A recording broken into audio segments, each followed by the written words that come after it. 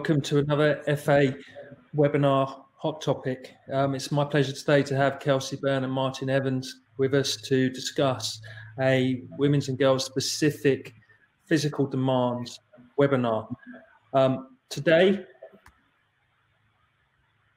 as you can see from the slide, we have one thing that we'd really like to discuss with everyone today, which is peak game pace training and how this is measured and why it's so important that when looking at international football and trying to bridge the gap with WSL and academy players for the future of our women's and girls game. Martin, it's a pleasure to have you with us today. Kelsey as well. Martin, do you want to do a quick introduction to yourself first of all? Yeah, cool. Thanks for the intro, Mark. Good to be here. Thanks for inviting me to speak about this. It's something of massive interest to our department.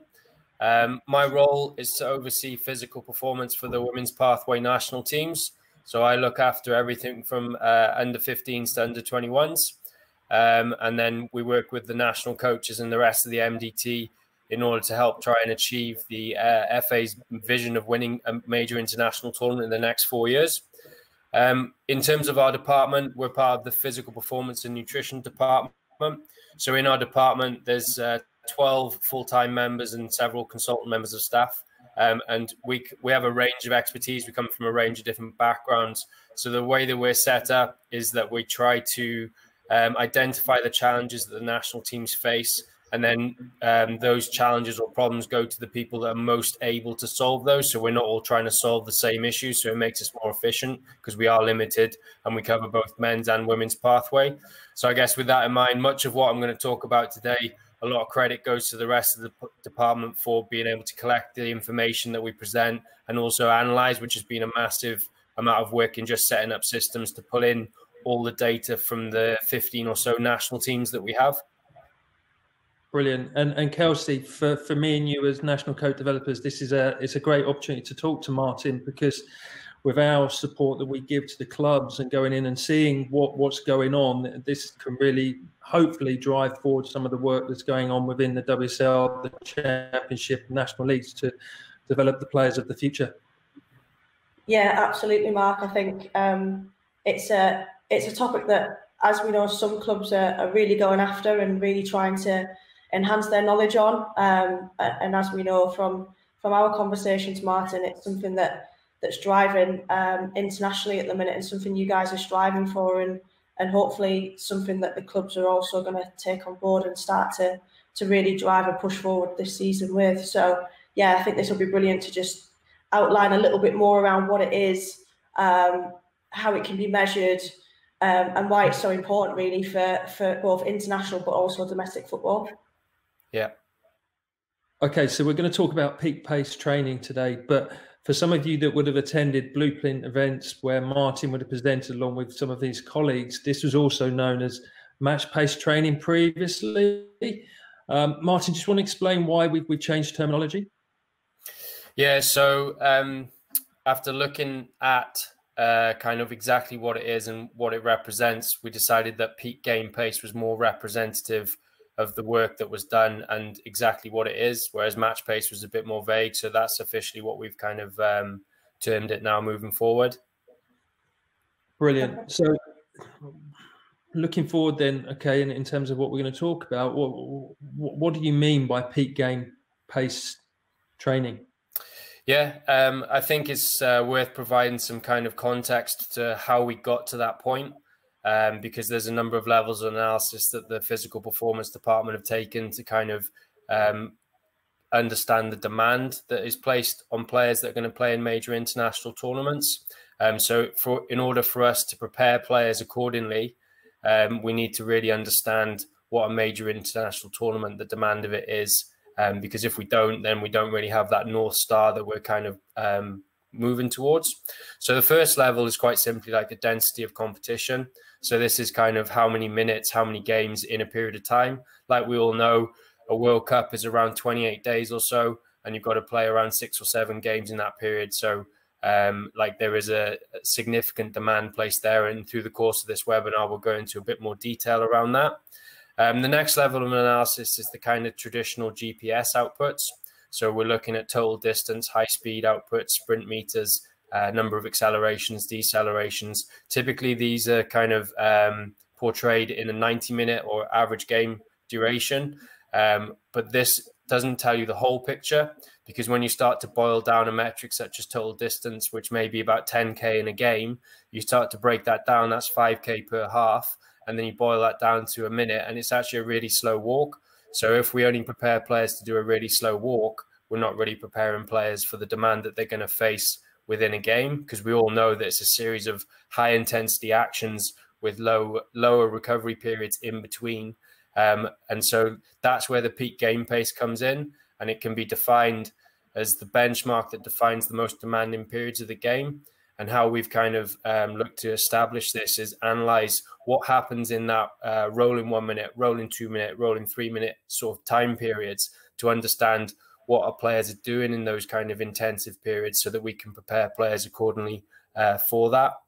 The last level of analysis, which is kind of the next frontier, I guess, for us, and we'll touch more briefly on this at the end of the kind of webinar, is around how the tactical kind of or game state interacts with that peak game demands, because it's critical to know what is happening. So when we hit like a really hard passage of play, what are we doing? Are we in possession, out of possession at a most basic level? But then there's obviously other kind of elements of the game that will be important to understand, because that will help further design our training to appropriately prepare players for what they're going to face. And so I think Martin, just building on that, why is that, do you think, important then for domestic football and for coaches listening? Why is match pace training important for those coaches to try and achieve and aspire to? Yeah, no, good point. And I guess the first point would be around within the leagues that the players are playing in, there will be a similar sort of demand. And we've started to look at some games, and we've started to try and understand what the demand of the WSL is.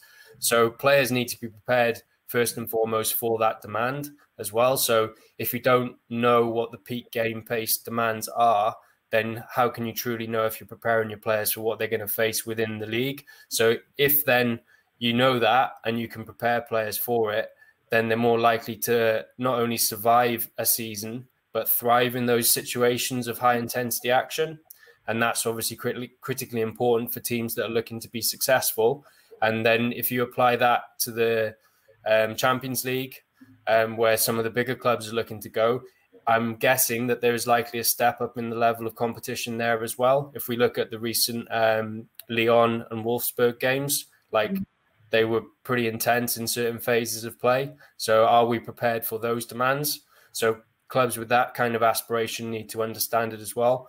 And then I guess for the bit that kind of joins national teams up with clubs is that those players that are going to play for national teams, whether they play for England or other national teams, they've got to transition between those environments and perform in the most demanding environment.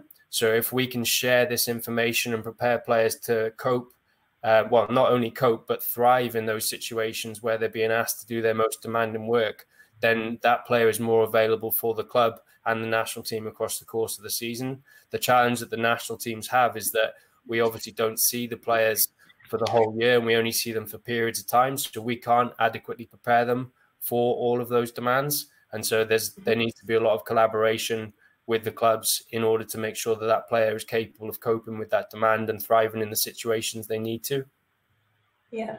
So in terms of that, I know we spoke about the density, and you started to speak about the density of potentially an international tournament. What are the typical demands of an international tournament or a typical domestic season? What would that look like? Yeah. So from a density perspective, I guess the summary is that a major international tournament requires England players to compete numerous times in a short period of time. And it looks quite different depending on the age group of the players. So in the pathway, so for example, we have World Cups at under 18s and under 20s. These kind of look like tournaments that will last about 19 or so days, and you have to compete in 6 games. I guess the added thing with tournaments is there's the challenge of extra time as well. And most tournaments, from our analysis, seem to suggest that players will have to compete in extra time at least once. So we're looking at around 600 minutes of match play in about 19 days. which is even more dense than the women's seniors schedule, for example.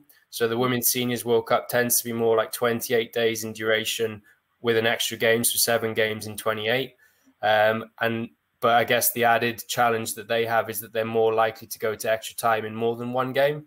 So in that, we might be looking at around 730 minutes in 28 days across the whole tournament. But obviously that doesn't tell the whole story, but it starts to give you a scale of the demand that these players might have to face. Yeah, so I'm guessing then the WSL Academy coaches there and the under-16 RTC coaches have got some work to do to try and support that demand for especially the under-17s and under-20s and that real high demand. And we've got an example here as well of the WSL and what that could potentially look like. I know that some of these days are potentially longer than what you get, Martin, on camp, especially the 10-day. But that just shows there that actually there's quite a lot of heavy games where the opposition is quite high in terms of the Champions League and then the WSL in. So Martin, just on that then, in terms of when you look at that slide regarding Arsenal season in terms of Atletico and the teams that they're playing in the WSL, how well does that marry up with the sort of work that you've been doing with national teams? Would that be something you'd expect coaches and staff to be thinking about the demands and how they tailor their week's training? Yeah, 100%. And the slides you've got on screen starts to show an example of what a senior England international season might look like in terms of density of minutes. So within that, you kind of got all of the games that they've played. And what you can kind of see is the peaks. So on the far left, you can kind of see that across 5 games, there was 472 minutes accrued.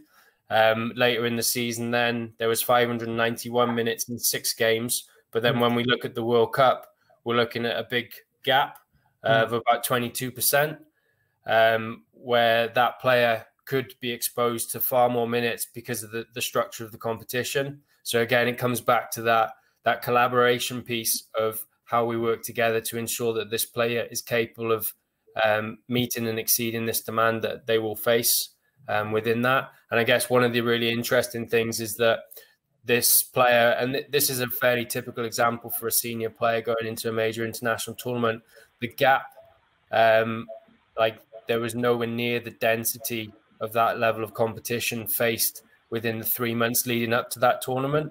So just from a preparation perspective, you're starting to have some alarm bells essentially, is this player going to cope with this demand? Because like we all know, those kind of massive increases in training load are the things that tend to cause issues in terms of injury and things like that. So how can we bridge that gap? That's the first level of analysis. Yeah. And would you say then, just looking at this graph in terms of minutes played, would you say then actually playing more games would support this, or is it just linked to the training demands?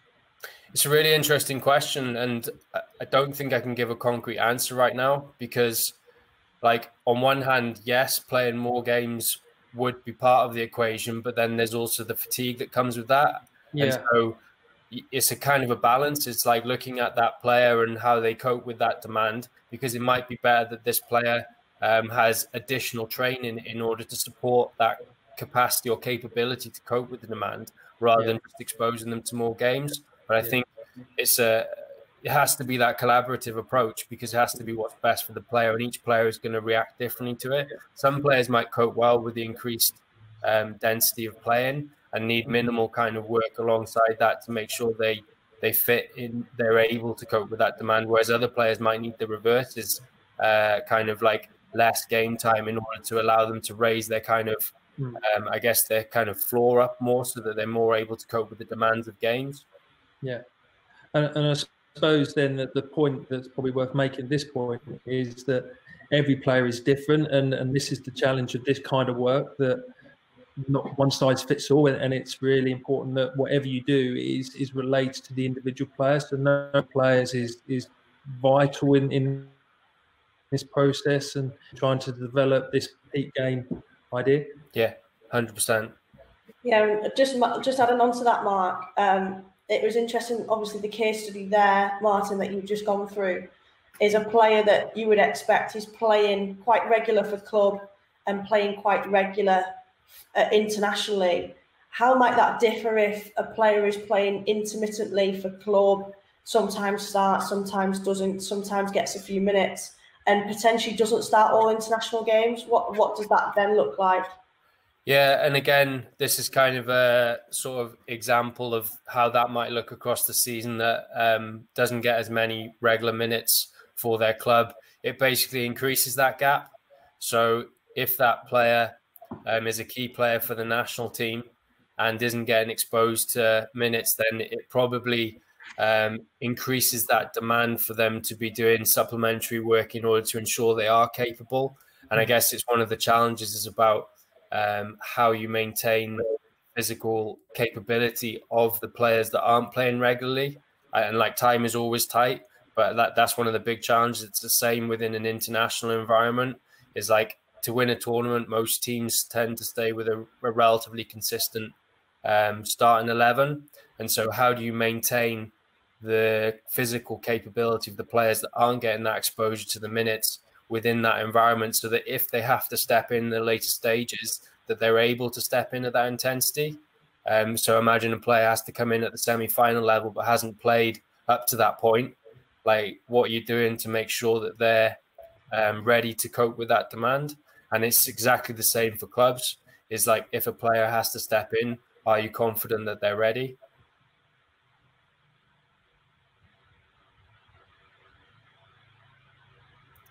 Yeah, I think that's a great point, Martin. I think that's probably some of the things that the clubs will find with their work during the weeks, and obviously players getting injured and players then having to step in. That are they able to really raise their game and come in at the demand that's required to compete at the highest level?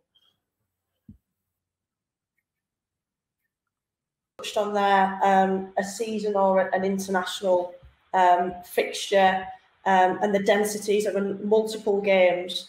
But what contributing factors can influence just a single game's outputs and the outputs that you might get from just a single game? What does that look like? Yeah, and there's a number of factors that go into it. So I guess it's worth noting up front the most recent FIFA report showing a comparison of 2015 World Cup to 2019 World Cup shows an evolution in the women's game. So essentially what it shows is that there's more high intensity actions, and that's evidenced through the number of or the amount of high speed running, the amount of sprint distance, and the number of hard accelerations and decelerations.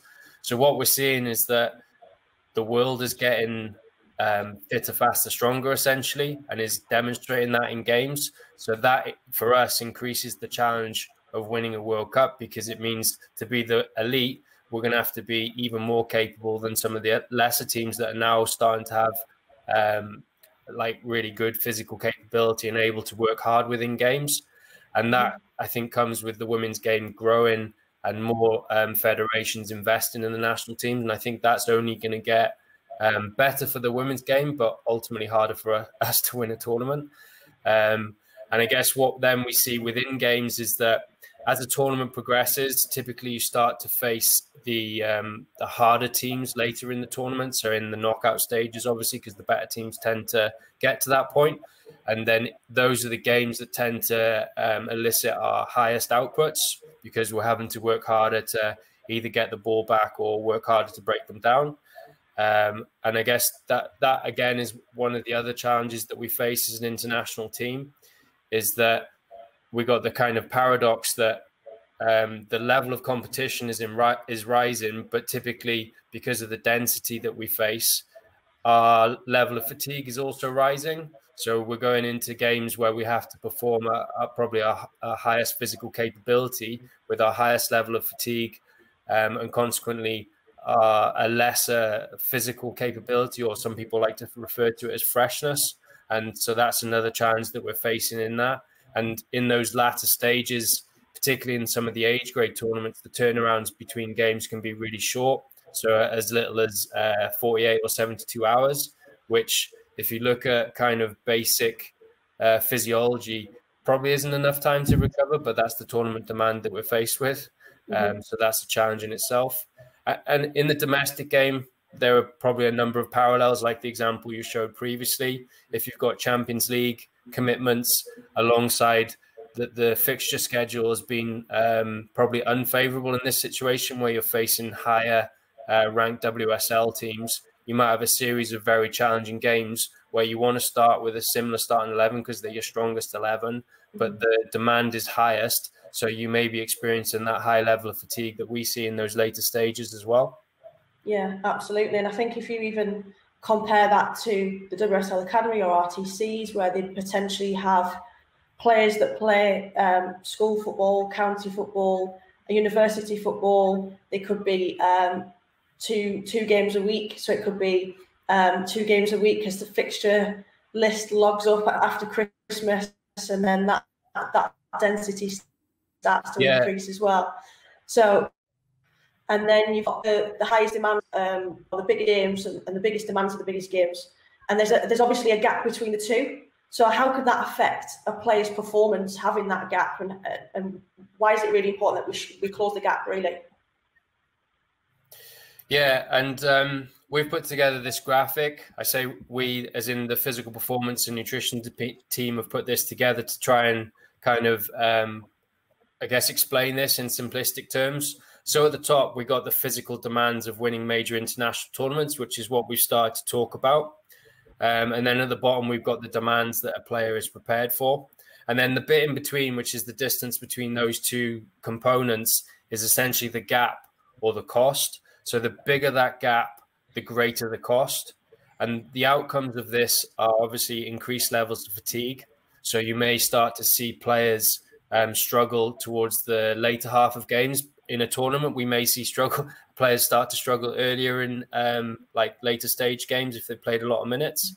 This has an impact on decision making. So obviously when you're fatigued, you make worse decisions, or you make decisions too slow, which, like the graphic says, leads to more mistakes, which potentially lead to goals, or potentially more fouls, which may lead to a red card, which then further disadvantages your team in that situation because you got one less player and you've already got a significant amount of fatigue against probably a stronger opposition. So it all kinds of starts to mesh together into a real serious problem. And then, like, linking to the fatigue point, you don't recover fully between games. So if you get through that game and say that's a semi-final, and you get to the final, you probably haven't fully recovered again. So you're starting from a lower point. And then that last point kind of links it all together where you've got reduced squad availability. So it just further compounds that problem of you got higher level competition, you got increasing levels of fatigue, but with less of a squad available to support that challenge. So it kind of becomes a bit of a vicious cycle. Yeah, perfect. And we've got here as well that you can replace that winning of international to just actually meeting the physical demands of being able to compete in games, whatever game that might be.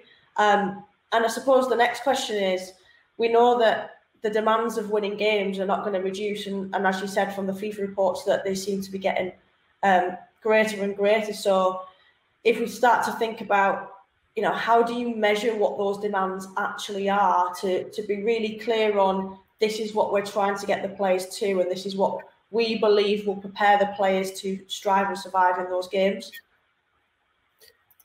Yeah, and before I talk more, because you're probably sick to death of hearing me talk, we've actually prepared a short video that we're using internally at the minute.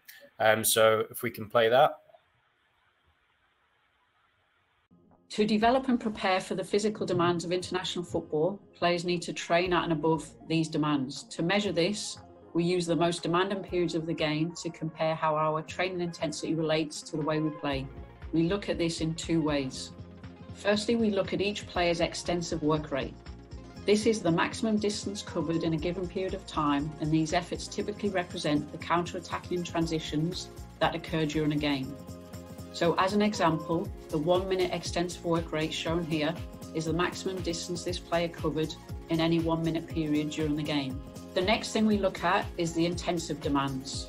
This is the highest number of accelerations and decelerations in a given period and typically represents the pressing and 1v1 nature of the game. Again, as an example, 3-minute intensive demands could be 5 hard accelerations every minute for 3 minutes. By using this information, it means we can accurately compare the extensive and intensive demands of our training to the highest demands of international match play. Additional to this, in the planning process, it is vital to include the prescription and training dose of high-speed running and maximum sprint speed efforts in the planning and periodization.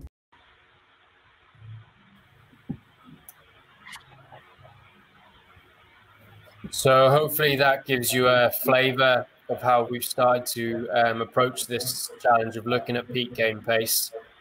Obviously, in this, we're referring to using GPS to understand like what our players are experiencing. And I guess for some clubs, particularly like academy level and RTC level, they may not have access to GPS. So whilst there's probably not as an objective a way of quantifying it, there are definitely things that you could do to start making sure that you are preparing the players for the intensity that they're going to face. So Kelsey and I actually spoke previously about this, and there are, I guess, a number of ideas that you could look at. Like the first one could be looking at if you're videoing games and training, is you can start to look at what players are doing in those intensive periods of action. So how many hard accelerations, decelerations are they doing? How much like kind of high speed running are they doing? And admittedly, it won't be as kind of objective, like I said, as the GPS output, but it starts to give you a flavor of what the demands of the level of competition you're looking at. If you don't have video, then you're kind of looking maybe at more of an RPE type approach. So you can start to look at in games, what demands are the players experiencing, how hard do they think it is, and maybe asking them to think about specific periods within the game. So in that, say, high pressing period where you did 6 or 7 hard accelerations in a minute, how hard was that? Getting their feel for it. And then when you come to training, similar sort of idea is setting up drills or training structures that kind of expose them to that, and then asking them for feedback on how hard they found it. That might be a way that could work. It's to kind of, if you don't have GPS at the lower levels, in order to kind of make sure you're training at sufficient intensity. I guess one point about RPE that I learned early on in my career as a S&C coach is that don't ask them to write it all up on a whiteboard or a white sheet, because basically whatever the first person puts up, they all gravitate to one point either side of it. So try and get it in some kind of blinded format. We currently use iPads to collect them, and we get a much greater variance in the RPE reported, which is good because it shows that kind of RP is good because it brings how the player is feeling. So they might have external stresses such as exams going on at the same time. So they might be feeling a drill that they normally find a 5 or 6 as a 7 or 8 because they've got other stresses going on. They might have had a bad night's sleep, etc., etc. So that is useful information because it gives you more individualized feedback for that player in that moment in time.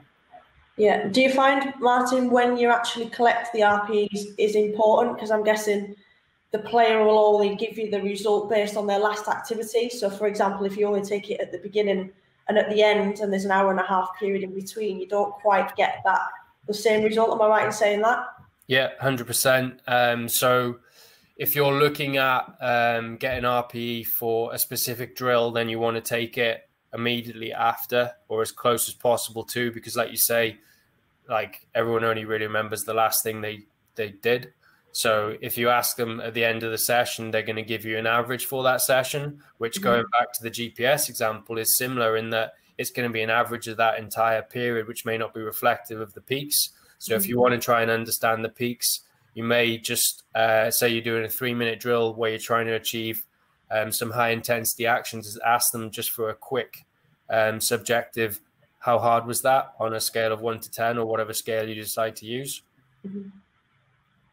Brilliant. So then that leads in then, Martin, then for coaches listening, how would you recommend then that we start to close performance gaps to condition and prepare players for the future game by, using training opportunities to develop this? Yeah. And I guess this starts to get into the crux of the peak game pace concept. And where we're looking at is we have limited time with the players, but we want to make sure that they have been exposed to the peak game demands that we're seeing in international competition, because that will give us a greater degree of confidence that they're able, in that moment where it matters, to be able to do what they need to do. If we look at that kind of example earlier that Dawn gave of that peak extensive stuff, we're looking at, if we want to go after that, getting drills that kind of replicate that demand. So if it's 207 meters per minute, are we able to set up a drill with the similar sort of tactical constraints that enable that player to experience that work, and then they can be exposed to making those decisions under that same level of physical stress. And so we're looking at comparing that training to the match demands. And we've got a little bit later on about how the GPS report that we've built allows us to do that, to be able to feed back to coaches to kind of give them an idea of how we're kind of starting to do that. So I suppose one of the worries is what we're not saying is to go out just 100% the whole time. So how do we allow these attempts to come do this for 100% of the training? Then fatigue and injury is going to become a major part of the training week. Yeah, and it's a really good question that's actually very hard to answer. So you're right, you can't train 100% all of the time. So you need to understand where the players are at physically. So what's their physical capability? How fit, fast, strong are they essentially? Because that will give you an idea of what they're going to be able to tolerate. And then also, once you understand where the demands of the game are and where your training currently sits against that, you almost need to create a roadmap of how you're going to increase either the intensity. So if your match play is, say we're using RPEs and it's 10 out of 10 for those hard peaks, but our worst hard training is only 6 out of 10, there's an intensity gap there that needs to be filled. So that will probably be my first thing, is can we expose them to a low volume of higher intensity training in order to make sure they're being exposed to that, not just in matches, because being exposed to 10 out of 10 only once per week is probably not going to prepare them to do that repeatedly across the course of a season, which may be a factor then in injuries. The other thing then is that if you are hitting the intensity in training, is looking at the volume of that. So if you're only hitting that intensity once every couple of weeks or for a very short period of time within a given week, you may need to look at doing more work at that high intensity to ensure that there's an adequate training response, so that when they get to match day, they're more than comfortable of coping with that demand. So it is very much dependent on all those kind of factors. And from our perspective, like we've kind of created a set of principles of how we might look at it. So we need to look at what we're trying to achieve on camp. Sometimes it's not appropriate to do it. So sometimes in international settings, particularly in like the age grades, we might travel to somewhere, usually Eastern Europe. I don't know why, but it always seems to be Eastern Europe. And we've got a match day -1, and then we're into 3 games with 2 days recovery in between each game. In that situation, there's probably not a great deal of work that we can do around peak game pace exposure, because we've got those 3 games in such a short period of time and such a limited prep-in time. So we might only do a couple of minutes on match day -1 to get them to feel what they're going to experience that coming day. And that might be it for that phase. So that's really important to understand, is like where the players are at, what they've come from and what they're going into, because that will help you build your roadmap.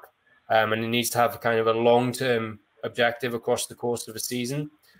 So going back to the previous point around, if your gap is in intensity, how you're going to bridge that, but then you need to look at how that may work in those kind of shorter time periods. So in there, we've kind of categorized our lead-ins to international tournaments as long, medium or short. So long is 4 days, which is a luxury. Medium is 3 days, and then short is just that 1 to 2 days that is quite common, particularly in the pathway teams. So there's a lot of considerations that go on there, and it's putting it all together with the technical, tactical coaches in order to make sure that we're achieving what we need to.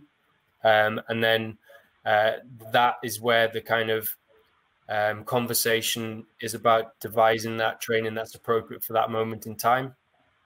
Yeah, and I guess, Martin, kind of adding on to that, that for the domestic leagues and for those coaches listening in, that their long, medium and short might look slightly longer than yours, but can almost be broken down into a similar process where you can potentially get different types of demands and outputs out of those, whether that's a 10-day, 7-day or a 3-day. So we put an example here of Man City and their lead, and you've got there a 13-day lead in, and what you can expose the players to, I'm guessing, will look very, very different to the 2-day lead in that's at the end after a Champions League and after playing Arsenal within the league.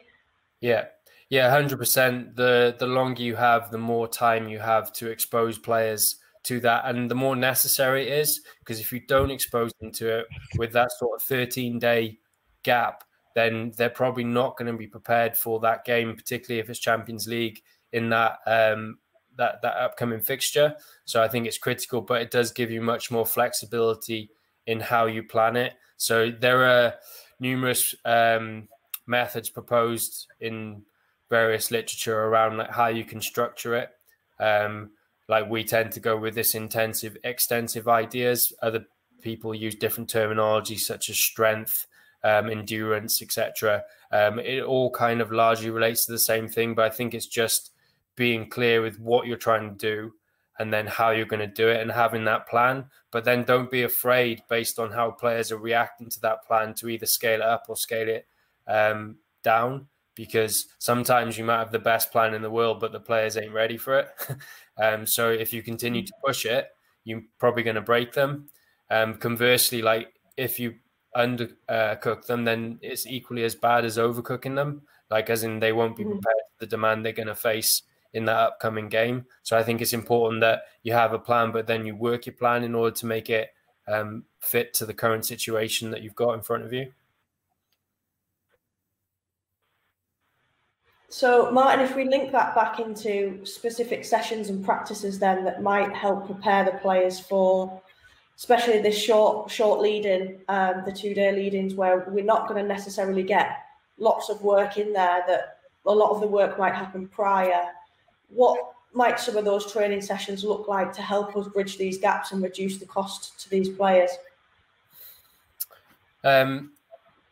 With the shorter lead-ins, your ability to do large amounts of peak game pace is obviously very limited because you're conscious of what's coming up, which is the games. So in those situations, we're looking about prioritizing technical, tactical work to prepare for what's coming up.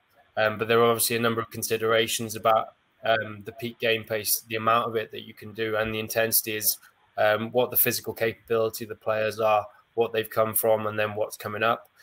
The more time you have available prior to that competition or fixture, the greater your flexibility to do more kind of this peak game pace work, because you've got the opportunity to do it and recover. The same considerations still apply in terms of you need to know the capability of your players, what's coming up and what they've come from. But like I said, the longer that lead in, the more flexibility you have in order to kind of like manipulate training to achieve those integrated outcomes. And I guess that's the point of peak game pace training, is that how can we expose those players to make those decisions under the situations that are going to occur in match play when it's at the highest level.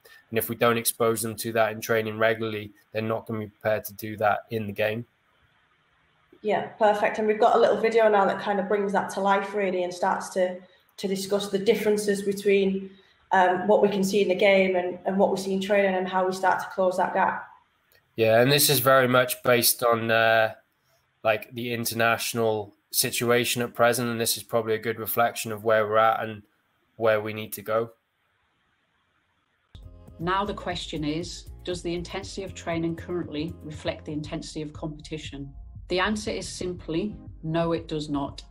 Let's look at the extensive work rate. At its most intense, extensive demands can peak at 207 meters per minute during an international game, more than running 2 pitch lengths in a minute. As effort duration increases, i.e. longer passages of play, work rate will typically decrease. How does this compare to the extensive efforts in our training drills of similar duration? Training is currently 30 to 40 meters per minute, which is around 25 to 30% below the work rates we should expect when competing against international opposition. As we've already seen, these match demands are evolving and continuing to increase. If we take the intensive demands, our 1 minute intensive demands can peak at 8 hard accelerations per minute during international football, and this is around 4 times greater than the average demands of the game. This intensity again decreases as the effort duration increases. But again, if we look where the intensity of our training currently is, we have an extra 3 to 4 hard accelerations per minute to go before we hit the intensities we frequently face during games against top international opponents. These are the gaps we need to close.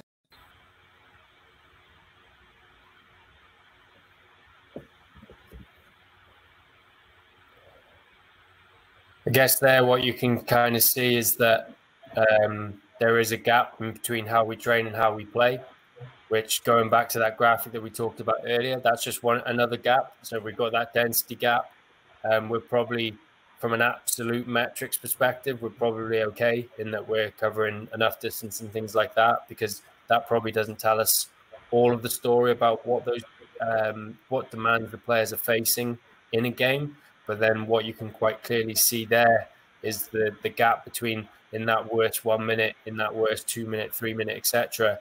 This is what we're playing at, but this is where we're training at present. So we aren't preparing players for the demand they're going to face in international competition.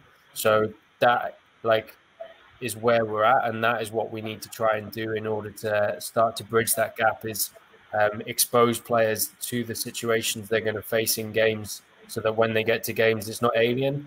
Because if those stresses are unaccustomed to them, that's when things go wrong typically. So we need to make sure they're prepared for it. So Martin, I think we've got another video coming up which sort of gives us a practical example from training. If you watch that first and you just want to sort of link how the two work together, would be great. Yeah. Now we will showcase some of the examples of how these concepts have been put into action and have been used in the women's pathway. This first example comes from one of Rian's under-21 sessions. This session was on a training camp when the team were away from competition. As such, there was opportunity to stretch players and condition them for the intense periods in a game that they would encounter in the tournament to come. To do this, a transition drill was utilised. Technical objectives here include look forward, play forward, recovering into shape, and quality of end product. Physical objectives include extensive meters per minute and high-speed running exposure. Principles used to dial up intensity for this drill include underloaded team with 7v8, short durations, 3-minute blocks were used to keep the quality of the work high, less touches. A rule of seconds to score and regain would mean less touches on the ball. Pitch sizes. Large pitch sizes were used to achieve extensive game pace. This was further supported with additional rules. Firstly, recover into own half in open play as quickly as possible when out of possession, and squeeze up. You must be on the halfway line for a goal to count when in possession. The bar chart shows the success of this drill in achieving extensive game pace. It is a good example of how we can attend to technical objectives whilst applying a stretch on the demands they would experience in game-winning moments.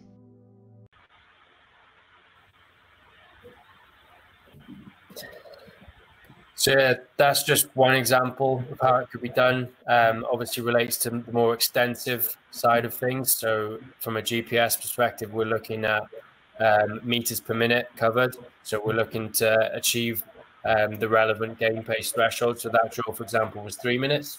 So we're comparing that against the 3-minute extensive threshold that we've seen in international matches. This on the screen now is some examples of reports that we use. There's a lot of things going on there, but we've basically categorized training into 4 zones. So at the lowest zone is what we call consolidation. And this is probably where a lot of learning might take place. And this might be a walkthrough or a set piece type activity, which is fairly slow, it's not about physical outputs and things. And then on the other end of the continuum, we've got the red zone, which is the conditioning. And this is where it exceeds game pace for that given threshold. So I think that's a really important point, is that we're comparing the threshold against the duration of the drill. So you wouldn't compare a 3-minute drill against a 1-minute drill, against the 1-minute peak game pace, because they're obviously going to be different. So it's important. It's one factor in the drill design, is like, what are you trying to achieve? So understanding that, and then having the appropriate metrics to kind of compare against. And then in between the kind of consolidation and conditioning is, are you achieving game pace, which is the next level down from conditioning? So if you're within sort of 10% or so that's indicated by the amber. And then we've actually termed the bit that falls between consolidation and game pace as junk. And that was purposeful, because in that zone, you actually do quite a bit of work, but you're not actually exposing them to the demands that they're going to face.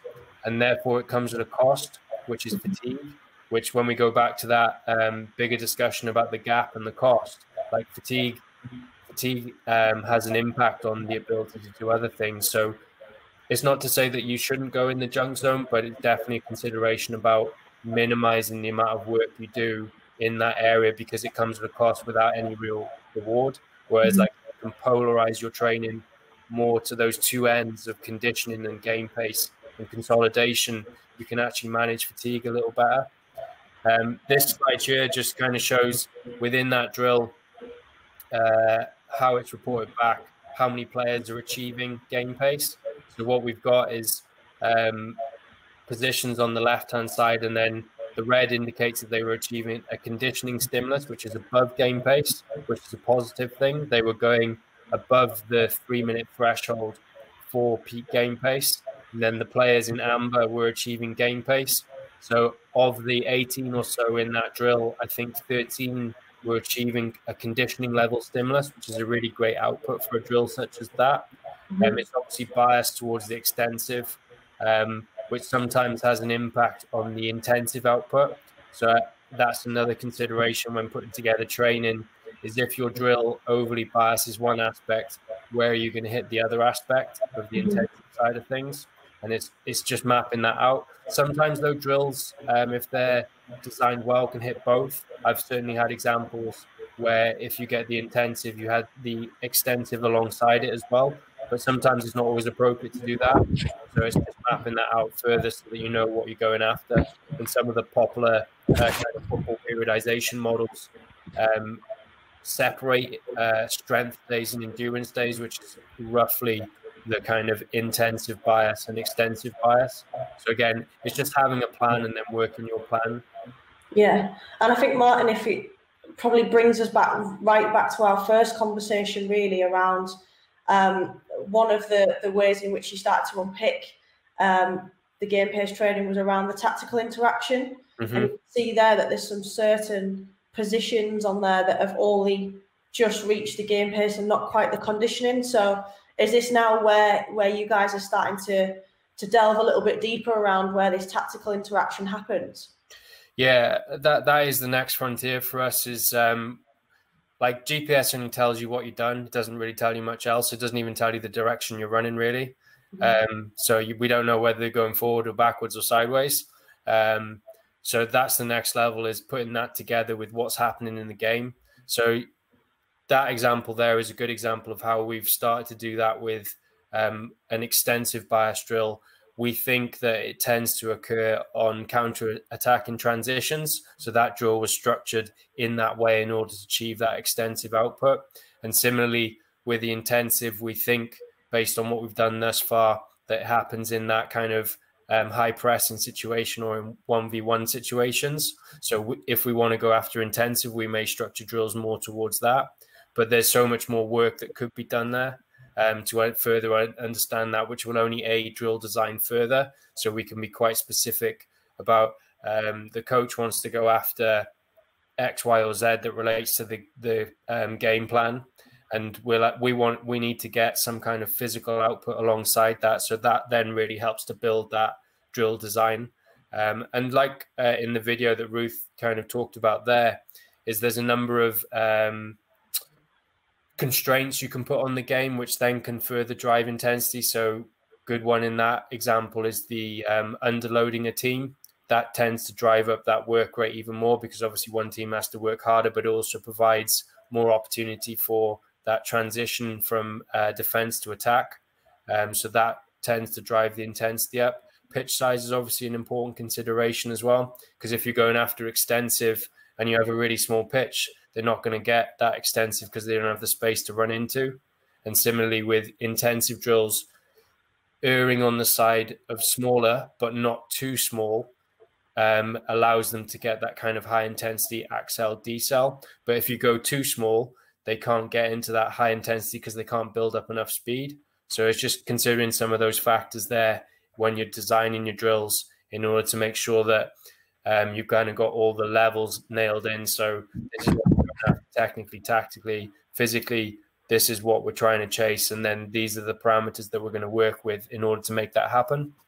Yeah. So just as and you might not be here yet still, and it might fall into that tactical interaction, but do you guys work from a system of play or a style of play that either yourself or the opposition utilizes, and then look at the demands of that system or the style of play, or is that something that you starting to look into, but it's more about just the game in general at the moment that you're trying to aspire to reach? Yeah, from a kind of global level, and probably giving any definites to answer that, we're not at that stage yet, but it's certainly something that kind of happens within the MDTs for the specific teams, where there's the discussion about this is what we need to do. Like the first question I always ask the coach I work with is, what do you need to do? And then try and understand what they need to do from a tactical perspective. And that sets, what we need to be kind of physically prepared for as well, to an extent. But there's also the point about ensuring that we're prepared for the kind of general demand, because if we're going to play in a certain way that biases it towards either intensive or extensive, we still need to be prepared for the other thing, because it's likely it's going to happen in the game. And it's likely if it doesn't happen in that game, it's going to happen in one of the other games that are coming up. So we still need to have that kind of broad idea of the things we're trying to do. But like we are trying to tailor what we're doing to the demands that are upcoming.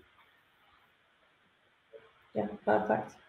Well, Martin, we've covered probably such a small amount of information and things that we could really sort of delve even deeper into, and it's definitely got my mind thinking. But there's a few things to consolidate, the sort of questions I'd like to pose to you. One, I think you touched on it slightly. First of all, this idea around the performance coach and the technical coach working together. What advice would you give to coaches in terms of this topic and how they can work best together to get the best outcomes for players? It's a good question. Like, I think the biggest thing is that people need to park their egos. Like, ultimately, it's not about any discipline, whether it's technical, tactical, physical, whatever. It's not about one being more important than the other. The game is about all those things coming together, as is with any sport. And so everyone needs to park their ego and not kind of think that they know best. And that's the point of like multidisciplinary or interdisciplinary teams, isn't it? Is that they work together to solve the problem. And so if you can be really clear of what that problem is that you're facing, and then everyone inputs their bit to it, then it helps to come much better solution. Whereas if any one of those pieces try to solve it on their own, it leads to a much worse solution, which is massively one-sided.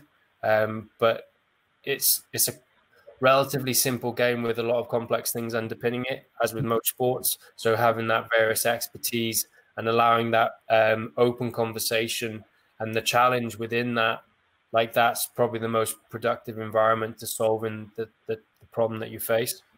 Yeah, Yeah, no, I think it's a great point. It's something we talk a lot about around that cohesion in the teams, the multidisciplinary teams, and that collaborative work process, which will only develop a world-class environment, whether it's WSL Championship or even within RTCs. And that sort of leads me into my next question: to what advice would you give then to that RTC coach or that WSL Academy coach that maybe doesn't have a performance staff with them all the time, or doesn't have GPS? What would be the single bit of advice you'd give to them in trying to develop this?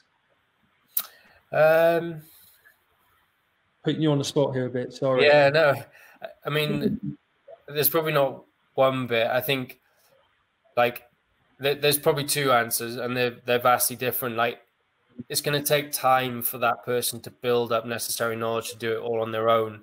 So it's about building a network in the long term so that they can start to develop their own ideas and things like that. But ultimately, like, I think in that situation, that person, if they don't have the MDT to rely on, they have to kind of make a plan and like put the plan into action, and then see through trial and error what it does and what it doesn't do. And then from there to utilize the network to iterate that plan to make it work better in the future. That would probably be the way that I would approach it. I don't know if that conforms to textbook answers in kind of that situation, but that's probably how I think about it. No, I think it's a really good point. I like that. We often talk to coaches around trial and error from their own point of view and not being afraid to fail and get things wrong. And I think this is a great example that where you don't have GPS and you maybe don't have as much support around you, that you are going to have to try things, and you're going to have to trust that your players give you an honest feedback, whether it's RPE or whether it's the discussions around how hard, but educating themselves on that periodization of understanding what intensive, extensive training looks like is something that they can go away and do a little bit more for themselves. Yeah. Good. And sort of my final point, just to sort of to wrap this up, is what would you say is next in terms of, we talked a little bit around the tactical element, but what do you see you delving into further to be even more specific now for working with national teams? I guess the two big things for us are embedding the peak game pace training into it. Yeah. Like the graphics that we showed earlier, they show that we're not achieving it. So we need to work on doing that, which is for us is that kind of multidisciplinary approach to preparing our teams with the constraints that we have. And then the second thing is understanding further the interaction between the kind of game state and the peak game pace, because that will only further aid that design of drills and enable us to be much more targeted in what we do. And so hopefully we have to go through less trial and error, because if we've only got a match day -1, we've only got one opportunity. So if you fail in that situation, it's not great. And so we need to be able to come up with this, and we're going to do that. No, that's brilliant. Kelsey, anything to add before we conclude? No, that's brilliant. Thanks very much, Martin, for sharing your experiences and sharing some of the research that's been done.